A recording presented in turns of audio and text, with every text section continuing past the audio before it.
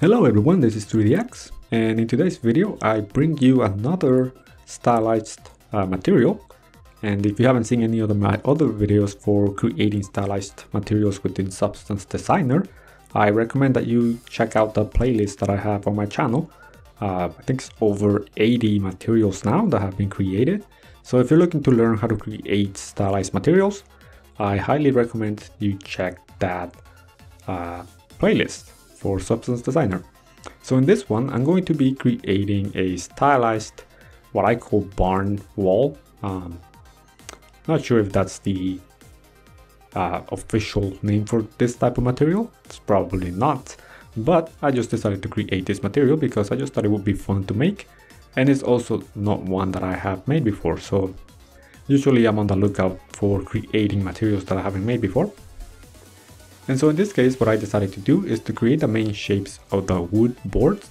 I used a tile sampler node, and the reason for that is that if you use a tile sampler, you have control over how many boards you have and the sizing of those.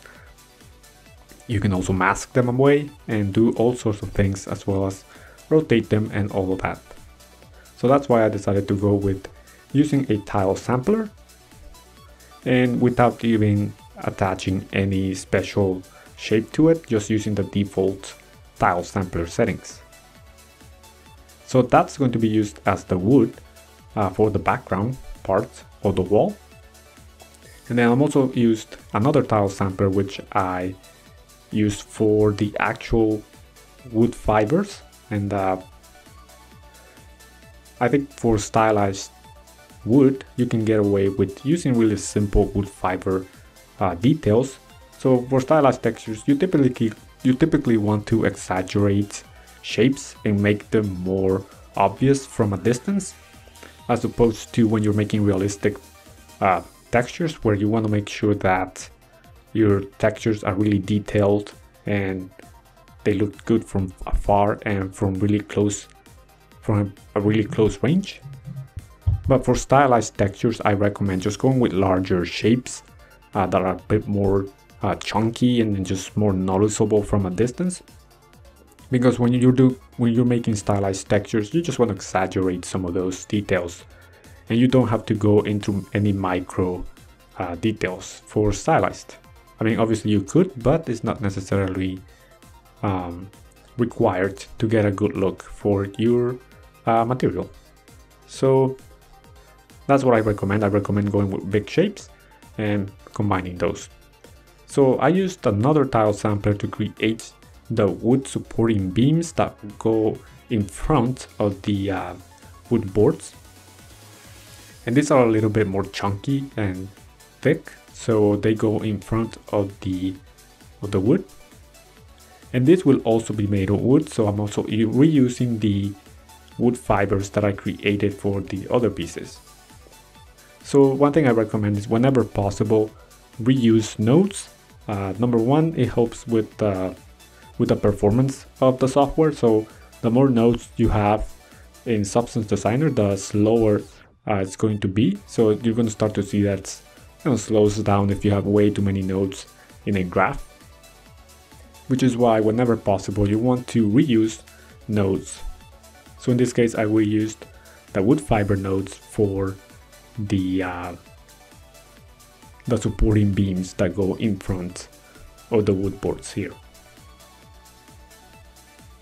And then, as usual, I typically use a curvature smooth with the gradient map, just to get the actual color map out of the texture. Now obviously this does have a little bit of baked, what you would consider baked lighting, because some of the crevices do get a little bit darker because you're getting that from the curvature. But sometimes if I don't want that, if I wanted to go up just a little bit more PBR, I usually just brighten up some of those spots so that there's not a lot of contrast in the texture and there are no actual areas that would be considered lighting being baked onto the texture. Now you can still have things like highlights where it makes sense, of course. So that's what I did. I created the main pieces here. So we are done with the pieces, and now we just need to start to add a few more details, and mainly for the actual color map, because right now it's just a little bit too flat. And what I'm going to do is I'm going to duplicate the normal map and increase the intensity, just so that I have the just so that the wood fibers come out a little bit better in the actual curvature map. So that helps for just adding more colors and color variation to the actual color map, which is what I'm doing here.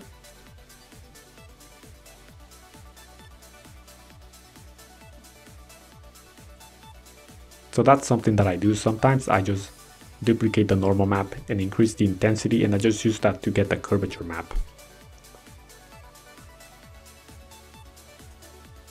And just, in that case, I used it just to add a little bit of dirt in some of the crevices and some of the corners where the wood beams connect. You obviously don't want to exaggerate that too much, because then it starts to look more like baked lighting.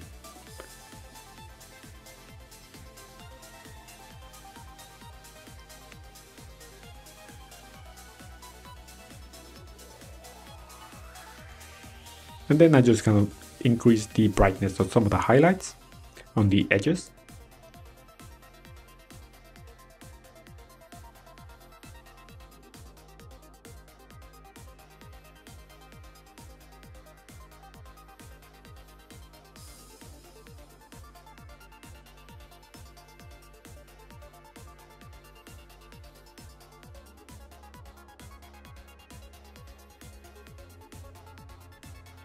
So one thing I wanted to do is I wanted to add just a little bit more damage to the boards that are in the background.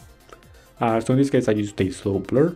As usual, when you use a slope blur node, don't overdo it, just kind of blend it with the other one. But don't overdo it to a point where it's really obvious that you used a slope blur, because you don't want to give away your tricks from how you made something. You want to make it so that people are looking at the actual arts and not what nodes to use to make it.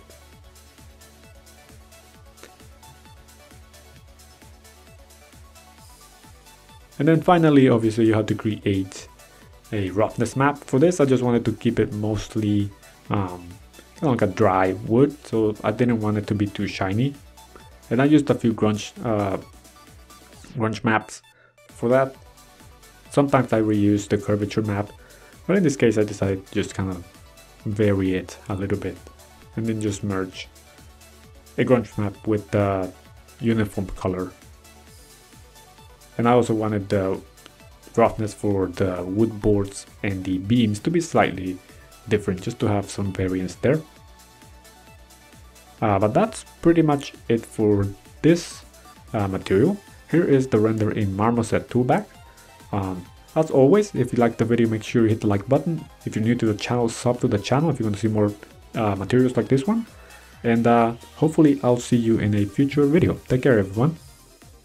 Do you want to learn how to use Substance Designer to create interesting materials which you can use to apply to things like environments or props? Well, in this Intro to Substance Designer tutorial, Anthony Carmona will walk you through the process on how to get started in making materials in Substance Designer. Click on the link below now to start learning how this is done.